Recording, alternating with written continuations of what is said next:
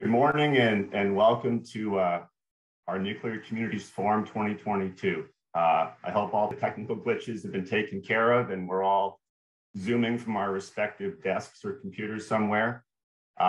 Really grateful that you've all decided to join us today.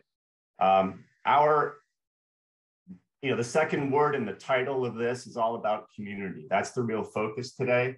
You're going to hear from practitioners, both in the US as well as overseas, who've been working this issue for years, if not decades. Our goal here is to create a safe and supportive and constructive environment for people to share observations, lessons, experiences from the field. You're going to hear from a wide variety of speakers today, but at the end of the day, the operative word here the operative theme is that once a plant closes, everybody more or less wants the same thing. And we're just trying to figure out the best way to make that happen with an emphasis on host communities and socioeconomic revitalization. With that very short introduction, I'll turn it over to my colleague, Jerry Mincer, who will walk through some logistics today, and then we'll get back to the meat of the presentation and the forum. Again, thanks for showing up and have a good day. Thanks very much, Jim. My name is Jerry Mincer. I'm with Smart Growth America. Today, we're going to be hearing examples of actionable strategies that have helped nuclear host communities across the country. As you can see, we have a very full agenda, but want to take a moment to note that our program would not be possible without a grant from the U.S. Economic Development Administration, and we really appreciate their support of this critical issue. We have a fantastic list of speakers and appreciate them taking the time to share their work with this audience. We hope to keep these conversations going throughout the coming weeks and months. And you can get in touch with the technical assistance team at smartgrowthamerica.org/nuclear. We have a great team of 4 nonprofit organizations that have worked hard to put this event together, but also are really excited to work with the many communities that are hard at work every day on this issue. As we get started, just a few items to keep in mind. This forum is being recorded with the exception of the discussion rooms and the networking session at the end of the day. We'll provide a recording of the main session sometime next week. If you have specific questions for our panelists, please place them in the chat box, in the question and answer box, and we'll address as many as we have time for. You can use the chat box though to share any thoughts, ideas, resources throughout the event, but direct all of your specific questions to the Q&A box. And finally, viewers of this event are eligible to receive credits from the American Planning Association, and to log your AICP credits, log into your APA account and search for the name of today's event, Nuclear Communities Forum, and we'll drop a link in the chat for that. So with that, thank you again for joining. I'm going to hand things back to Jim to introduce our keynote speakers.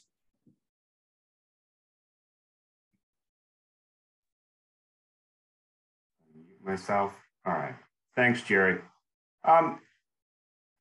So look, I started the collaborative about 5 years ago to address the needs of host communities who are trying to manage socioeconomic impacts from closure.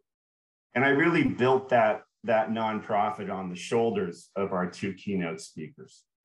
Marge Kilkelley got the ball rolling back in the 90s. She was chair of the Maine Yankee Community Advisory Panel, led that community and the plant through the closure and decommissioning of Maine Yankee.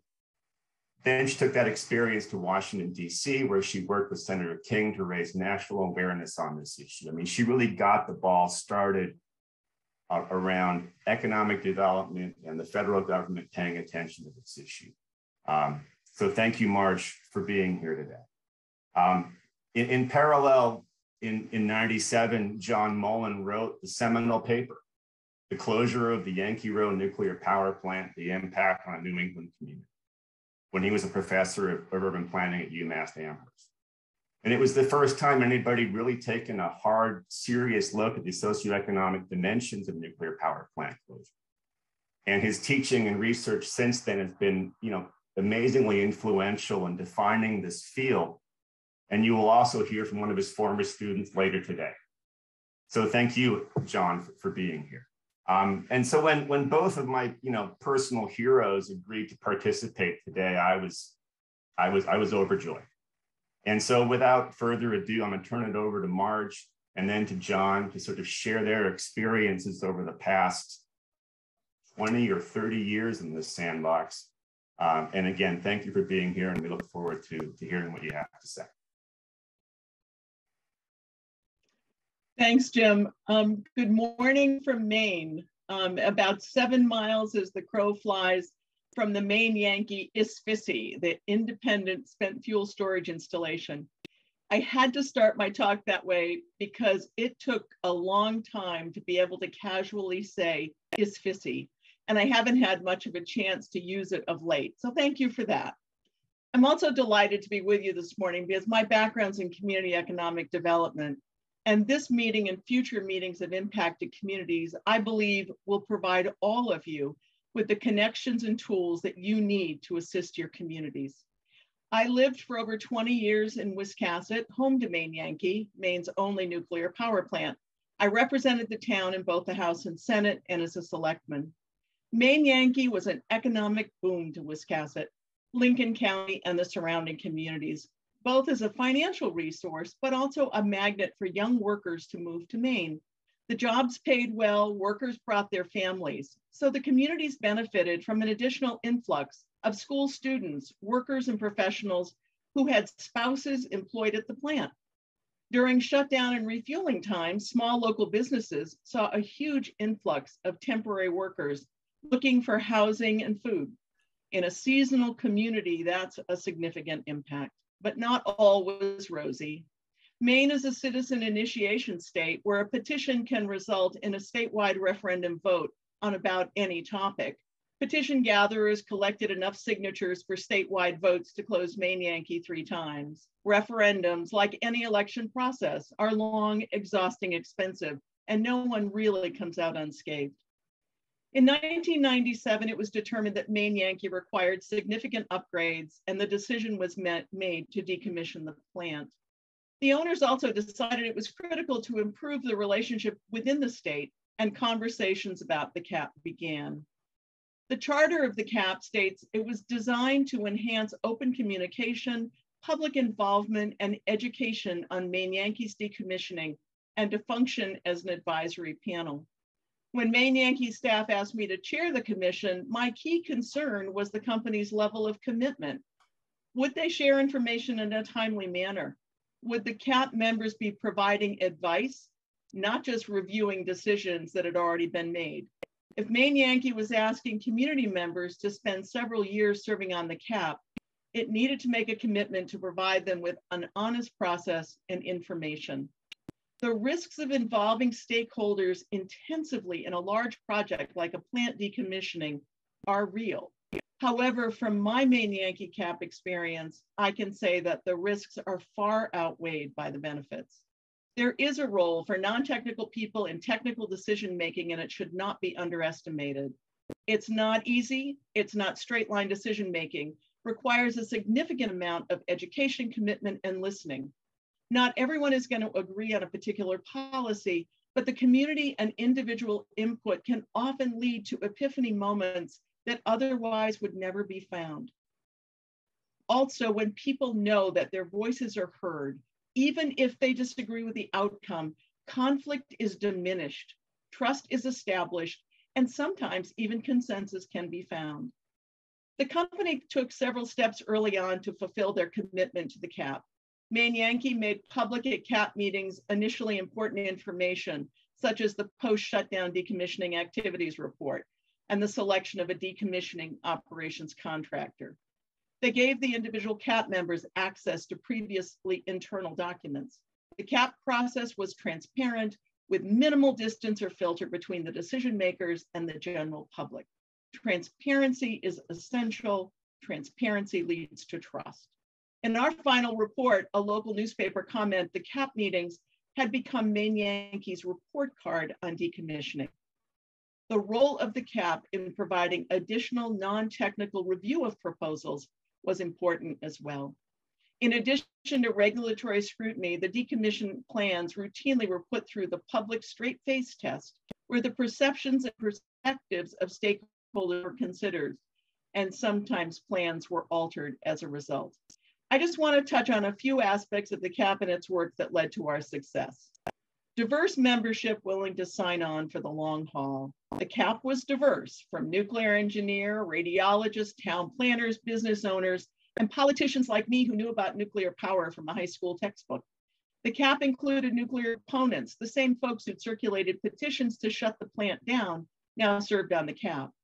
Members knew this was going to be a long process and challenging to understand both the technical and the regulatory aspects, so long-term commitment was key. We took time to learn. Our first year was spent on tutorials to help us be in a similar place when we moved forward. I know that was arduous for our more nuclear literate members, but they understood the importance of that process. As it turned out, we discovered that there was learning to be done on both sides. At one early session, a plant engineer concluded his remarks, complete with colorful, detailed slides, by asking if there were any questions. As no one asked one, I took my leadership role seriously and asked a question. It was clear from the look on his face that I had not understood anything he had said, likely from the first slide. That was a lesson for both of us. The plant staff, who were immersed in the information and jargon every day, found that they needed to translate their presentations into language that folks like me could understand.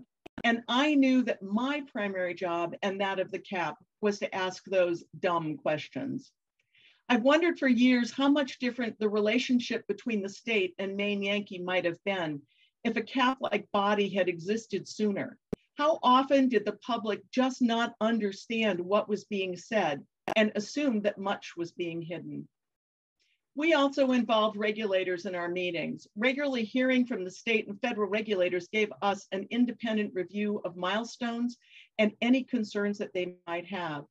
I also believe that sitting through some of our meetings increased their knowledge on the ground issues facing plants and communities. We had an annual meeting and agenda development. The process of decommissioning is daunting and the milestones are critical. Each year we met to discuss what we had accomplished and develop a timeline for the upcoming year to make certain that we were including necessary information for CAP members well in advance of a discussion around a report or deadline. We worked hard to be responsive and build trust. The CAP needed to hear from the public as well as the plant.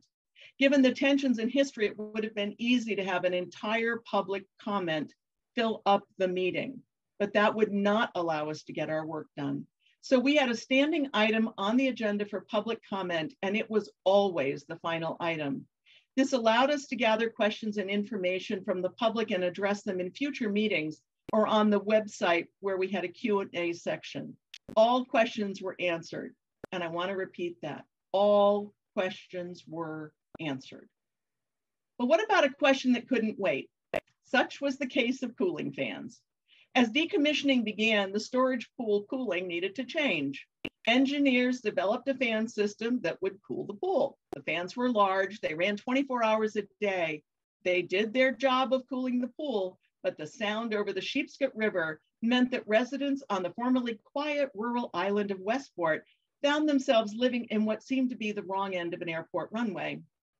One resident called the plant to inquire how long would the fans be running, and the response was, only 5 years. Phone calls to CAP members ensued, and there was a special meeting. A couple of young parents spoke about fan noise at their homes and the impact on themselves and their children. The Maine Yankee president then asked to address the CAP, and it was a very short address. We will take care of this.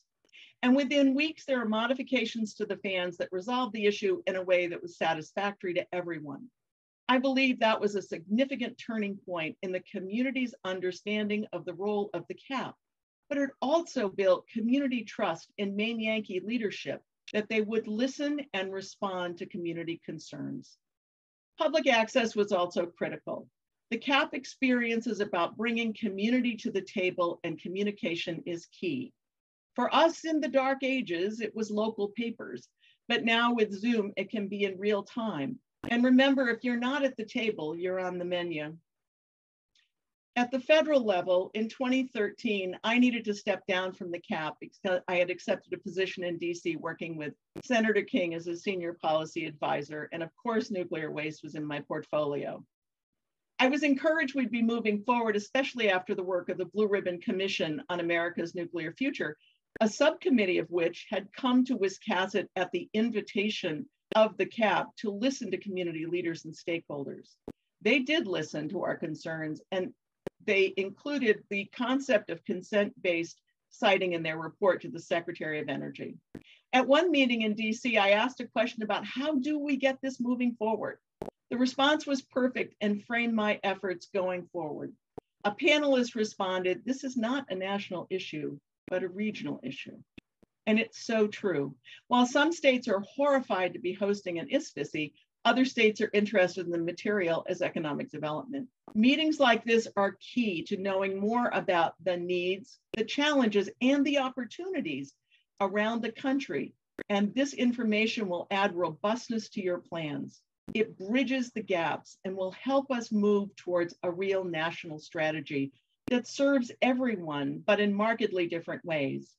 In 2018, I had the honor of working with Senator Duckworth's staff on the Stranded Act to provide financial assistance communities.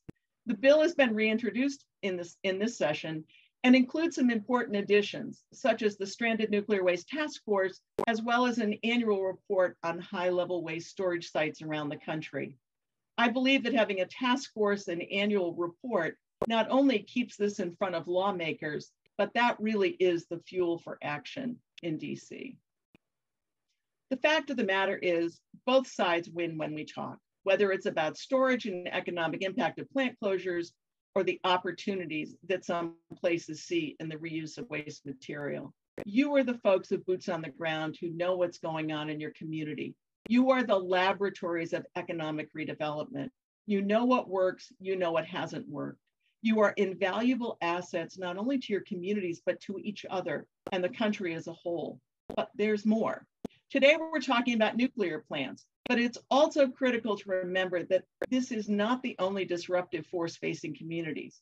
I live in Maine, where paper mill closures, military base closures, and fishing processing shutdowns have devastated communities. In each case, there's a group of folks who are ready to rebrand, rebuild, and move forward. Their challenges may be different from yours, but the process is very similar. And I believe it's critical to reach out to those groups as well. I want to end this on the flip side of where I began. Closing a nuclear power plant impacts the very fabric of your community. The upheaval is not just economic, but stresses the very threads that keep your communities strong. As Maine Yankee began the decommissioning, not only were fewer staff needed, but many were leaving to seek more stable employment. The statistics folks will talk about this in the labor jargon of how many jobs were lost or how many workers were laid off, and that's the tip of the iceberg.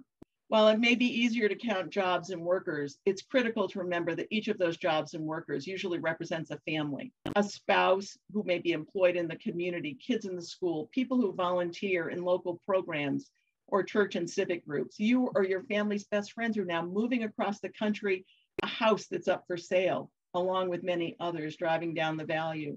Small businesses need to regroup and resize their workforce to adjust to lower sales volume. Municipal services are limited by the new fiscal reality. The shared grief of those losses is a burden on the community that's not readily talked about. But like the proverbial elephant in the room, you will either need to discuss it and get it on its way, or constantly walk around it to make progress.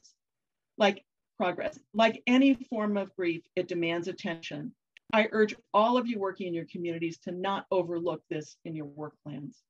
I've hit on a few of the significant characteristics that I believe continue to make the Maine Yankee CAP successful. I believe that you all have a link to our CAP report, which covers it much more thoroughly. It would take all day to go through everything, but if anyone wants to contact me, I'm happy to provide more information on my experience. Thank you for what you're doing. It's hard, but important work. And thank you again for letting me practice saying ISFSI. Thanks.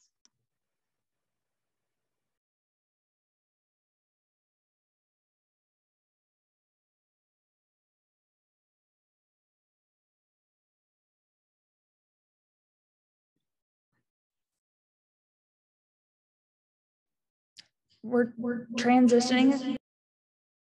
Hello? Hi, John, we can hear you. Okay, we're all set? Yes. Well, I'll begin. Thanks, Jim, and thanks to the Nuclear Decommissioning Collaborative for inviting me. I also want to thank EDA. I'm a fan of EDA and have been funded and working with EDA for more than 30 years, and it's been an absolutely special agency to work. My comments today, I remember many years ago as a young altar boy, watching Monsignor Callahan's finishing his sermon preparations before the 6:30 a.m. Weekday mill workers mass. And he turned to me and he says, you know, Mullin, if you can't make your point in 10 minutes, then you can't make it. I'm going to remember that today. It was also at this time that I discovered my interest in things nuclear. It was the time of the launching of the submarine Nautilus and the completion of the first nuclear freighter, the USS Savannah, and which were quickly made into models, which I made. I had them for the longest of time. I also collected stamps, and I remember the Atoms for Peace stamps. My dad, as a condition for giving me the 4 cents or 3 cents to buy the stamp, said I had to study what the meaning of the stamp was, and I did, and it was quite remarkable. The fact that I remember that is even more remarkable. Then finally, it was during the 50s that as a young kid, my parents took a day trip through the Berkshires and coming down the Mohawk Trail, and we went into the backwoods area, and I actually saw the Yankee Rowe plant in preparation to being built. Finally, I noticed today that the title of today's forum was Looking Forward Between Looking Backward. Somebody, I think, took a play on the words of Edward Bellamy's utopian novel, Looking Backward, which had a significant influence on political and planning ideologies at the end of the 19th century. The protagonist in the novel wakes up from a 100-year sleep to view a dramatically different Boston and how it transformed for the better. Kudos to the forum's title selector, well done. Now, a quick comment in terms of the article that Jim talked about. I wrote it with Professor Xenia Codefall, now at Michigan State University, and it came as a request of the Yankee Electric Company, who wanted an unabashed, accurate summary of the economic, social, and cultural impacts on the immediate region from a neutral research organization's perspective. There was great distrust in terms of being able to get factual things out there at that time. And then we said we would do it if we had complete access to their local records and that there would be no editorial intervention by the company. They agreed, and we agreed. And several years later, we had a scholarly article accepted on the impacts of the closing in the Journal of the American Planning Association.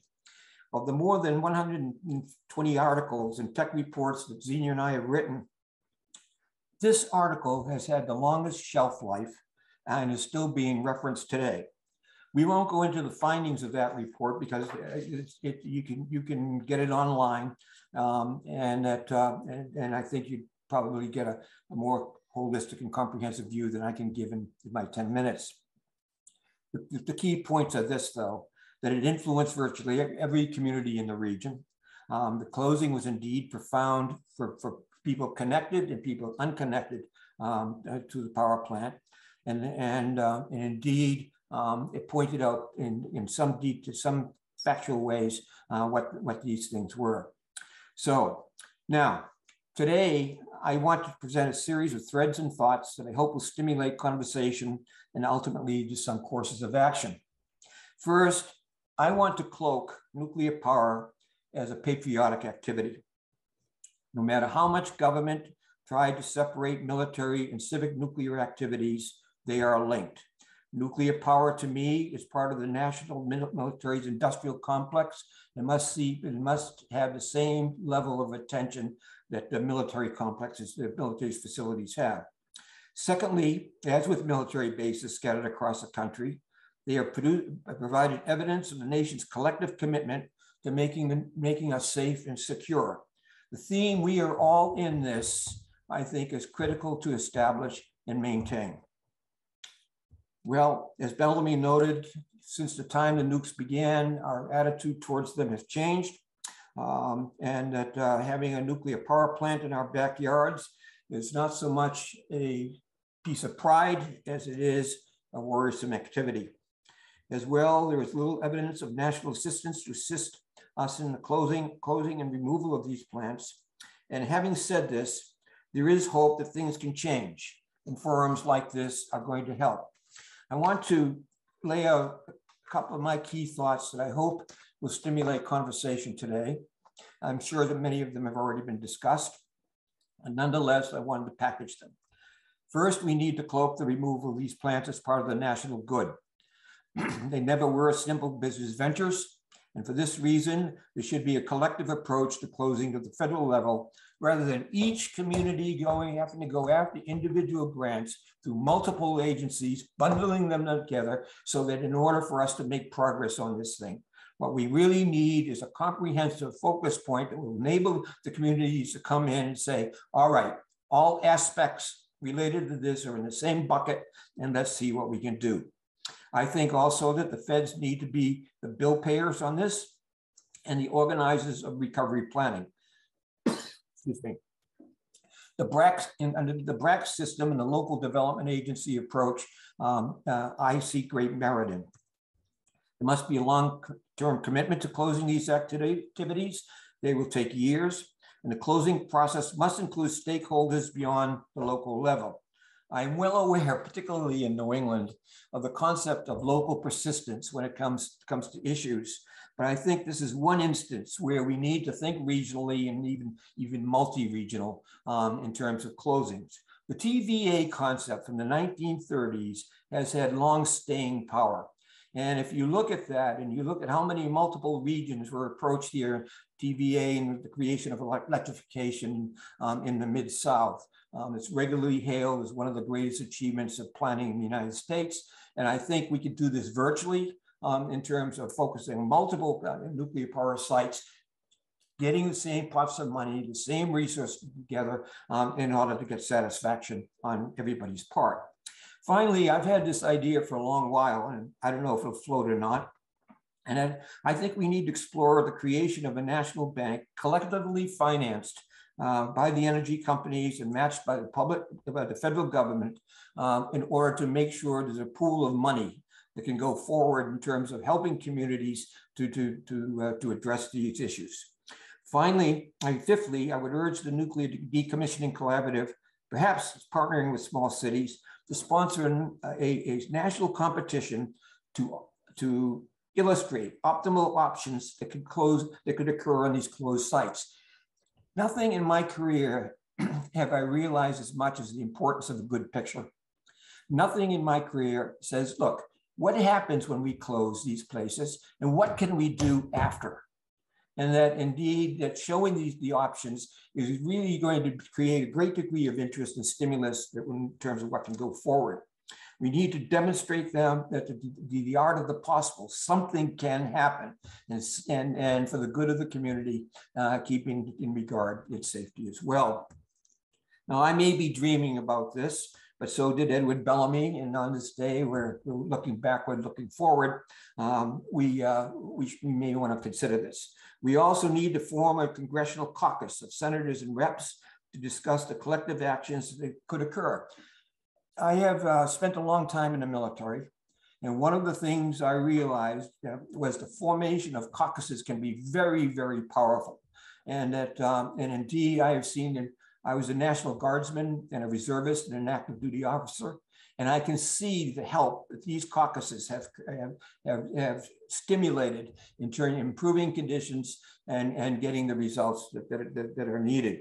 And I think that I would urge this organization and to go and look at that as a possibility. Finally, while I have noted the emphasis of today's forum is on decommissioning, I wonder where the place of commissioning would fit in the work of the collaborative. I don't know how many of us are aware, but we're now working across the globe on small modular reactors in China, Russia, and England, and even in our Idaho National Laboratory, small modular nuclear power plants. Okay, now let's say that they become a reality. And I understand that by 1929, some test sites will be up and working. Imagine if we participated and say, our job with you in creating these smaller nuclear power plants, if indeed they're wanted, would be to make sure that we don't forget the past. All right, and learn from this and say, what does the community need in order to have these things, if they are acceptable in our area, and so that to prevent what the reasoning for all of this anger and that we've had over the treatment so far. Perhaps it is time collaborative to become involved in such an effort and make sure that the past is not repeated. Imagine the impact that we could have on this. In any case, unlike Bellamy, it's time for us not to sleep, but to wake up. And I hope these thoughts have helped you today. And I hope we have a great forum. And above all, thank you for having me.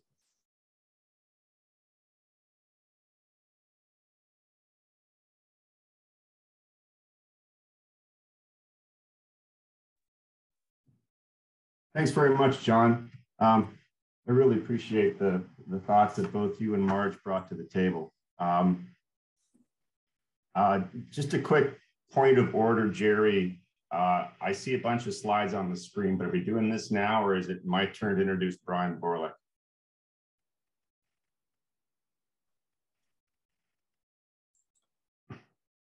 Apologies, Jim. Thanks for pointing that out. We're going to go to Brian Borlick right now so we can take the slides down. All right. So with that, it's now my privilege to introduce Brian Borlick. Brian is the Director of Performance and National Programs at US EDA. And as Jerry mentioned, EDA is the funder of both this event and our collective work over the past several years. Now, my accountant might kick me for saying this, but it's not just the funding that matters. It's Brian's belief in our work and the support of his staff that's really kept us going over the years. And for that, we are very grateful. So again, thank you for your support, Brian. Thank you for your support, EDA. And take it away, Mr. Borlick. Well, thank you, Jim. Really appreciate it. And good morning, everyone. EDA is very excited to be participating in the first ever Virtual Nuclear Communities Forum to engage and support nuclear host communities across the United States. I want to start by thanking our technical assistants for nuclear communities providers, NATO, Research Foundation, the Center for Creative Land Recycling, Smart Growth America, and the Nuclear Decommissioning Collaborative for organizing this event. Thank you. These organizations, which EDA is very proud to have partnered with through our Research and National Technical Assistance Program, or RNTA, they're working together to provide capacity and other assistance through the Technical Assistance for Nuclear Communities program. This is a program designed to help communities navigate the decommissioning process, to help them build capacity, and to pursue funding for projects and chart a sustainable economic future. These services provided through the program are offered to any nuclear community in the United States at no cost. The program also includes a community of practice aimed at bringing together nuclear host communities to discuss issues specific to the decommissioning process and to share best practices and insights across impacted communities. If you haven't already done so, we would encourage you to connect with any member of the technical assistance team on these services and to join the community of practice. I'd also like to highlight EDA's continued commitment to supporting nuclear host communities. I'm glad to report that EDA received $16.5 million in grant funding in our fiscal year 2022 budget to support our Assistance to Nuclear Closure Communities program. And this funding will soon be available to support communities and regions that are home to nuclear power plants as they build diverse, resilient economies and prepare to respond to the economic and social impacts of past, present, or potential future plant closures. If you have any questions about this funding opportunity, please join EDA later today at the discussion room breakout session called EDA Funding Q&A. One short, but I think important final note: wherever your community is in this process, it is never too early to plan for economic resilience and diversification. Thank you all very much. And with that, I'll turn it back over to our technical assistance team. Thank you.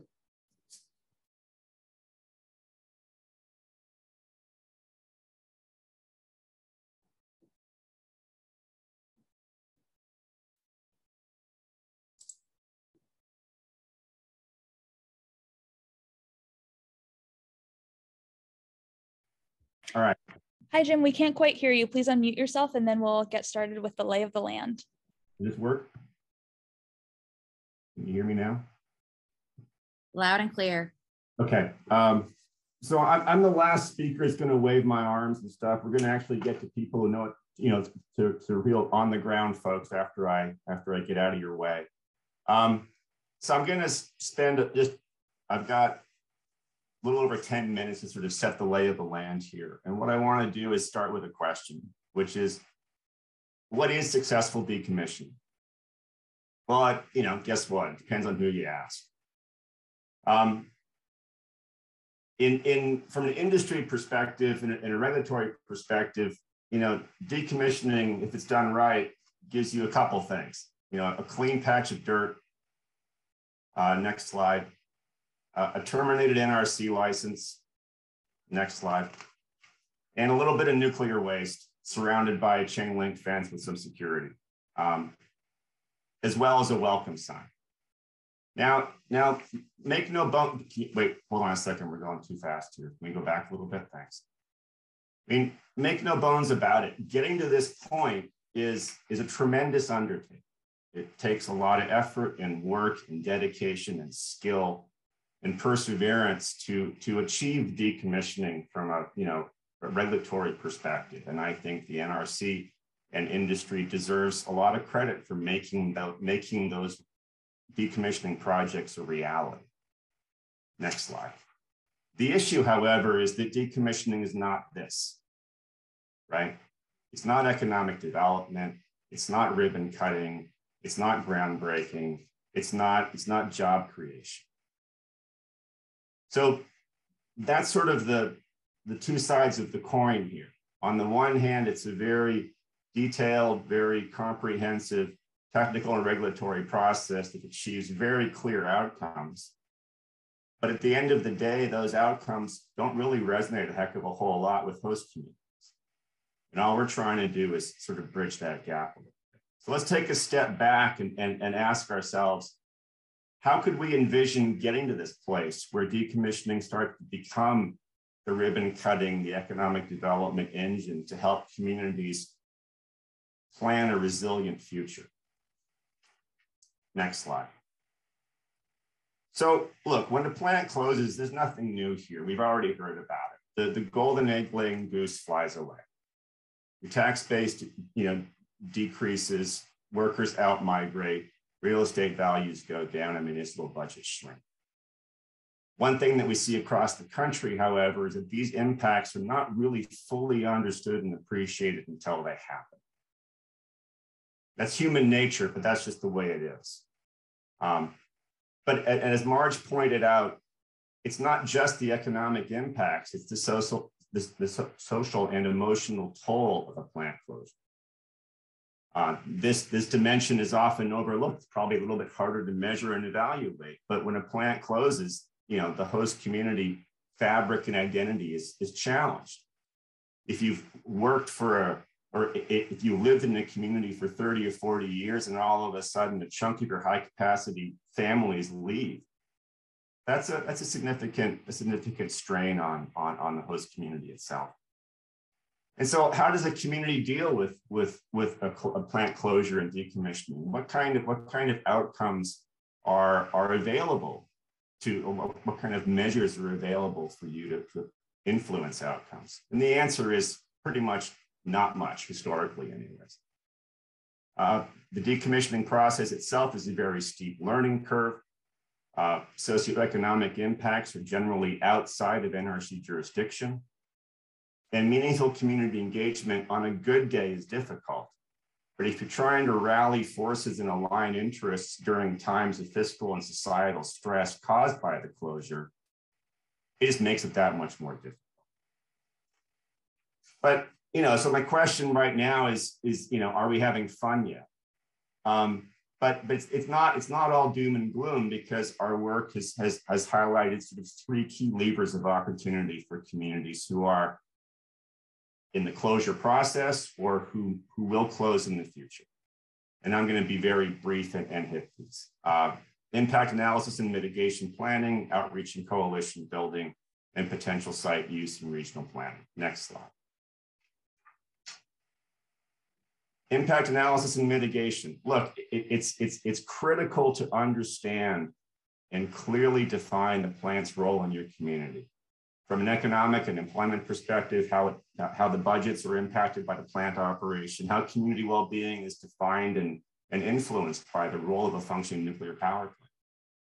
Once you have that baseline understanding, and I would suggest respectfully that many communities do not, but then you have to, then you can model the eventual closure, not the potential closure, the eventual closure, because all plants close. And so when the plant closes, how does that impact the role of a functioning community? What are those gaps? Only then can you explore sort of potential mitigation measures. But you first need to understand the nature of the problem. And you're going to hear today from the groundbreaking work that the folks in Vermont have been doing for years and years on this impact analysis and mitigation front. Next slide. Outreach and coalition building is also a critical element here. The most important rule, idea, theme to understand is you can't do this by yourself. There's strength in numbers. Plant closure is a regional dynamic. There are local, regional, state, and federal stakeholders, all of whom have a role to play, many of whom may not know each other or have been introduced to each other previously. But there's a real opportunity here for aligning interests once this stress is understood on the region itself. And our general theme is that, look, once the plant closes, everybody wants the same thing. They just may not know how to get there. And so the outreach and coalition building and forming the coalition of the willing to help advise, understand, and manage closure impacts and try and mitigate is super important. And you're going to hear from Michigan and Illinois today on that.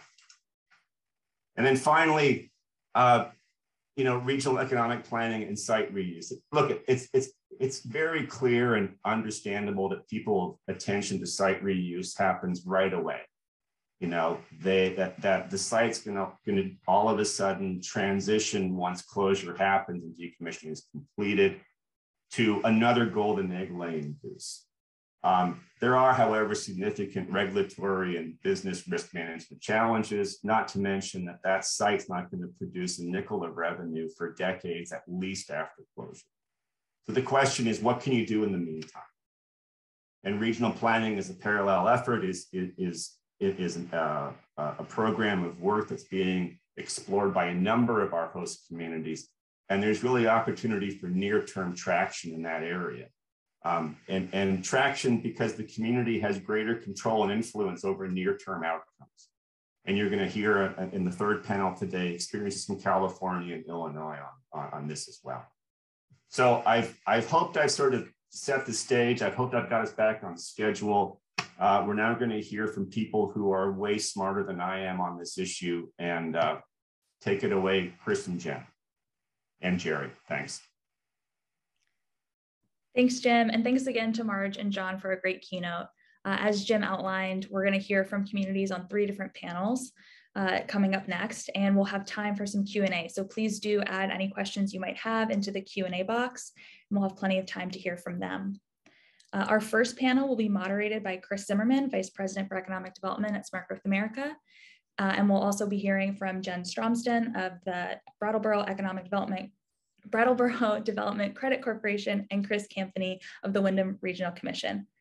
Jen and Chris, thank you for joining us today. And Chris Zimmerman, please take it away.